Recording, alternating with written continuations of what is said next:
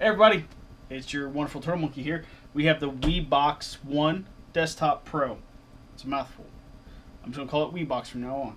So WiiBoox is a great 3D printer from my experience so far. And it's not the only one I've used, so take that as you will. And it comes with awesome little tool bag. You have Allen wrench heads, a regular, what is this? I'm not sure what size wrench it is.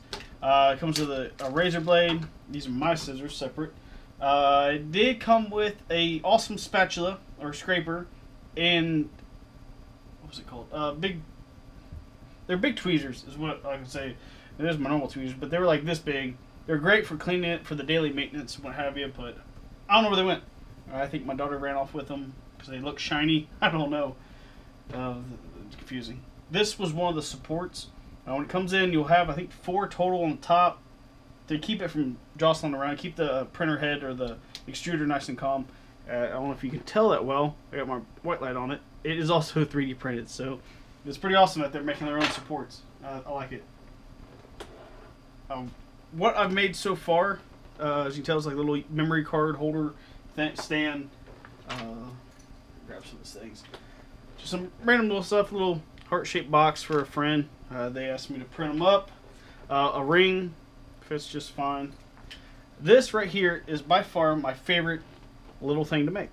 It's if I bring up the software, hopefully you can see it. If not, I'm sorry. Here's the software it uses. Replicator G.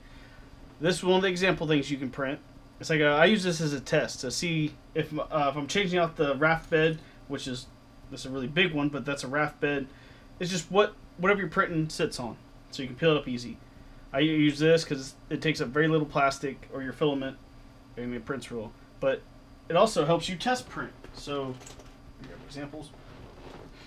I printed this. I don't know if you can see it that well since it's white. Try to put my hand behind it. This was one of the very first test prints I made. Once I got everything working properly, and it was way off. It should look like this. It's a 20 millimeter cube. It's supposed to be printed just like this. So this told me that after doing some research that my x-axis was slipping or messed up, which it was, and I couldn't figure it out how to fix it. You're supposed to tighten in the belt.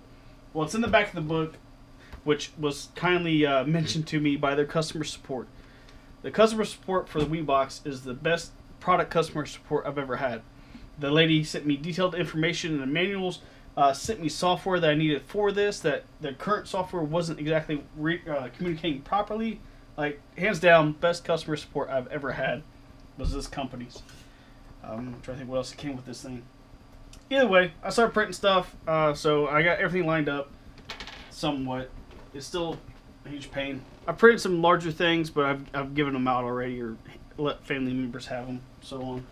But pretty simple. Let's turn it on. You got our hits, little chime. This should connect, as you hear. And I have a time lapse of me printing this, so I'll show that here in a second. But other than that, like, everything works great. Once you get everything like kind of lined up and communicating properly, it works wonderful. So, hope you guys enjoyed this quick little review video. It's a great product. It's fairly expensive, but all 3D printers are fairly expensive. But I like this one. It's for my first 3D printer. I like it. I just need to work and tune it some more. But I give it a 5 out of 7. It's pretty good. The customer service is definitely a 7 out of 7. They're amazing. But it also comes with all the software you need. The manual book is really well detailed, and it's in English. It's proper English. It's not all jacked up. I've had some manuals where you can tell somebody that doesn't speak English normally wrote it. So, really nice. So, I hope you guys enjoy. Oh, also, before I forget, let's move the camera over here if I can reach. There's the filament. Came with it. Huge roll. Came with a little stand and everything. So, it works great. Now, kind of burnt through it. Not yet. Pretty awesome. Set the camera down if I don't flop around. Pretty much it. I mean, it's awesome. In the time-lapse videos, see me create one of these.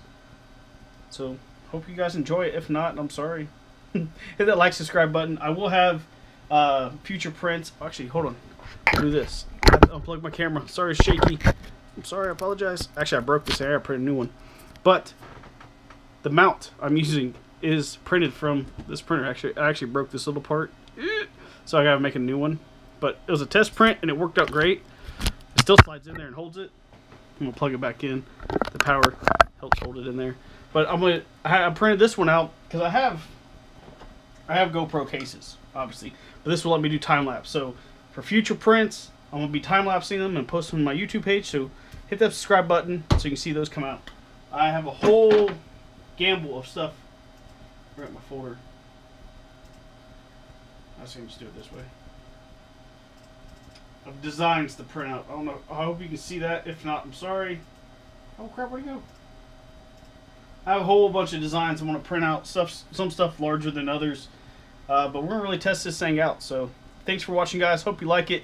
Link will be in the description below to go see if you want to purchase one of these.